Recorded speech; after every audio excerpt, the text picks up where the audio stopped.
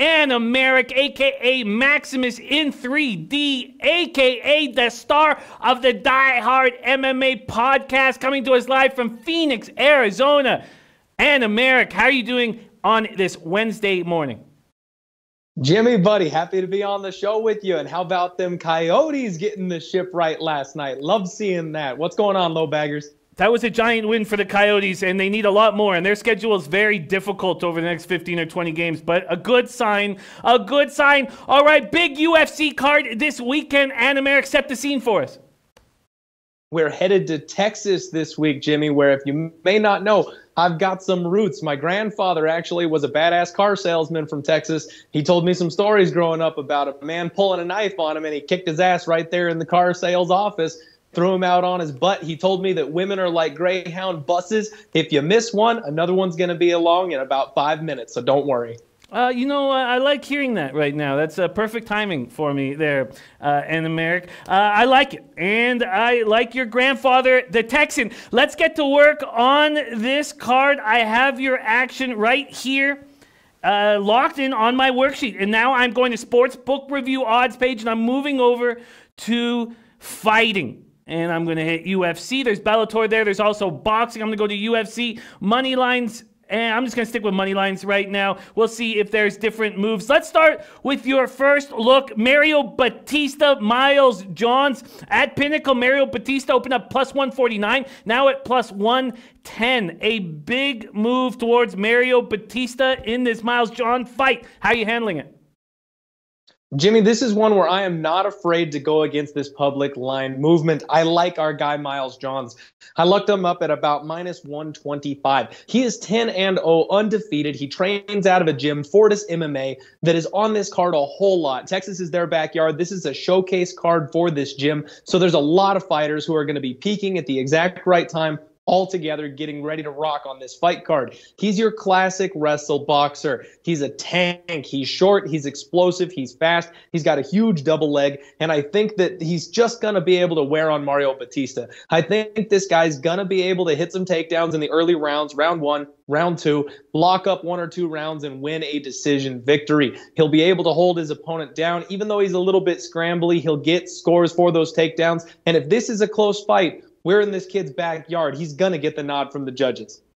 There we go. Miles Johns picked up at minus 125 by our Animarak. Minus 125. Opened at minus 170. Animarak not afraid of this big market move. Let's look at your next spot here. And it's the Bektic fight.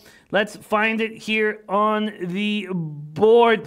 Mirsad Bektic opening up at minus 120. This time the market is on Bektic. There's been a 12-cent move towards him. Do you agree with that market move? How are you handling this fight?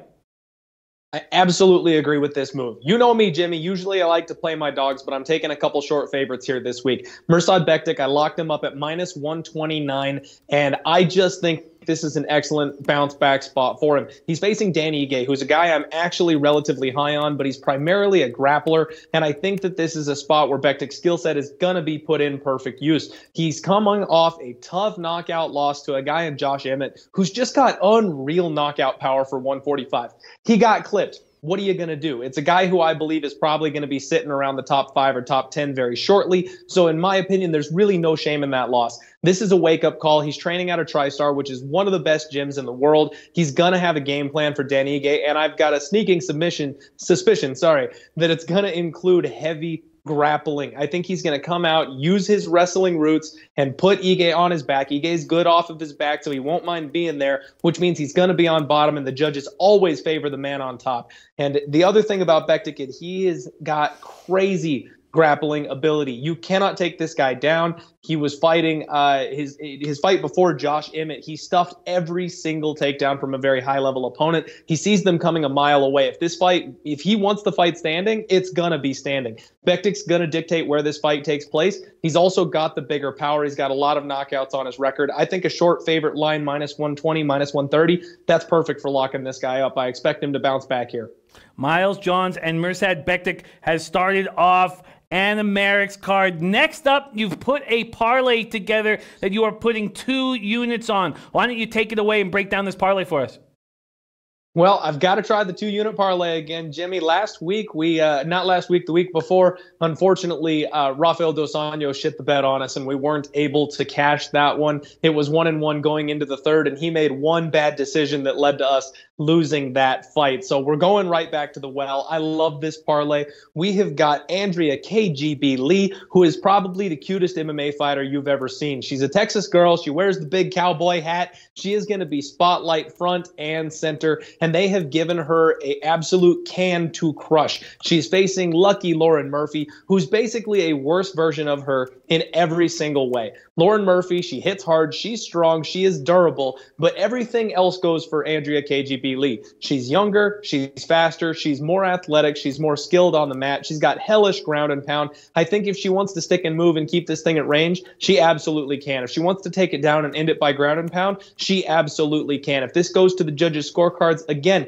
this is going to be a Texas girl in Texas, and Texas is very known for sketchy judging. She's going to get the nod. So she's a nice big fat favorite, but we are going to tie her to my boy, Alex the Great White Morono. He's another Fortis MMA fighter. He was supposed to fight Douglas Lima, or Diego Lima, I apologize. And Diego Lima had to pull out due to an injury at the last second. So he's getting a short notice replacement fighter. And this kid, Khalid Williams, is stepping up to the biggest stage of his life on 1 week notice against a very, very tough competitor here. And he just doesn't have the skills. He's big for the division, but he's primarily a boxer. He has little to no ground game, and he leaves his chin wide open when he swings for his power punches. He absolutely swings for the fence.